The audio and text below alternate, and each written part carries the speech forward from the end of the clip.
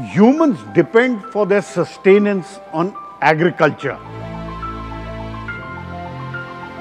Most of the energy for humans comes from plants.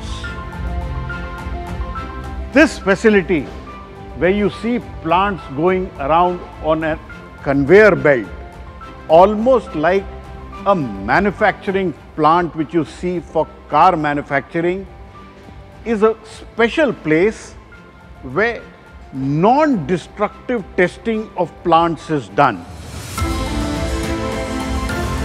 So here we have facilities to increase the carbon dioxide concentration, and we have these air conditioners. They can produce heat or cool depending upon the temperature we set in.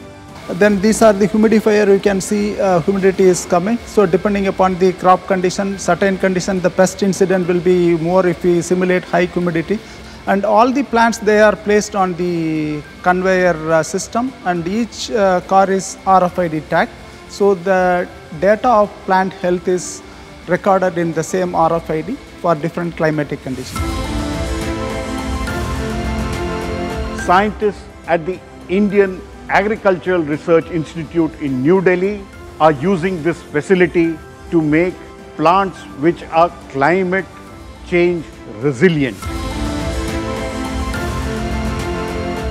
The whole body scanning of plants using sensors both inside the greenhouse and in the field using drones.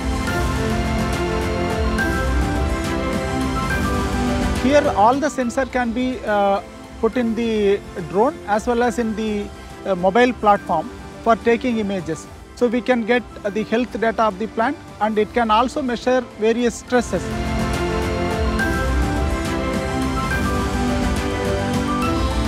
Plants can't speak, but scientists can still understand their language.